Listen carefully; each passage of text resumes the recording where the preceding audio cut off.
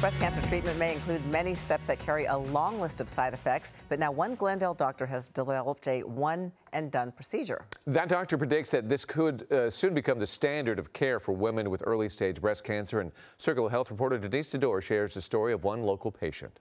Months before her 40th birthday, Mary Borjas felt an unusual lump on her breast. I always describe it as like half of a bean, like wanting to pop out, like sticking out. Getting a diagnosis would prove to be challenging. It took me 2 months to get a mammogram because doctors would say, it's okay, you're not 40 yet. You can wait 3 months to get a mammogram until you're 40. Mary faced even more obstacles getting treatment. Like many patients, she was told it would require surgery and up to 6 weeks of radiation.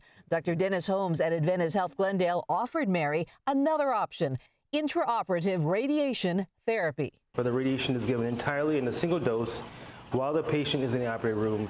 So when they leave the operating room, they're done with breast cancer surgery, they're done with radiation, and there's no further need for radiotherapy. Dr. Holmes helped pioneer the procedure. He says several weeks of radiation is often difficult for working patients, especially those with children. The burden of the treatment, the burden of the travel that's often involved is often a barrier to patients either initiating or completing the treatment. Dr. Holmes says studies show 30 minutes of targeted radiation at the time of surgery is equally effective as weeks of radiotherapy afterwards. It also carries less side effects. There's less radiation treatment effects on the heart, there are less radiation treatment effects on the lungs. Candidates for intraoperative radiotherapy are those with stage 1 and early stage 2 breast cancer, which is about 70% of patients Dr. Holmes sees. 9 days after her procedure, Mary is grateful and recovering well. With this doctor, it's not what I expected. It's way less. I cannot be any more thankful.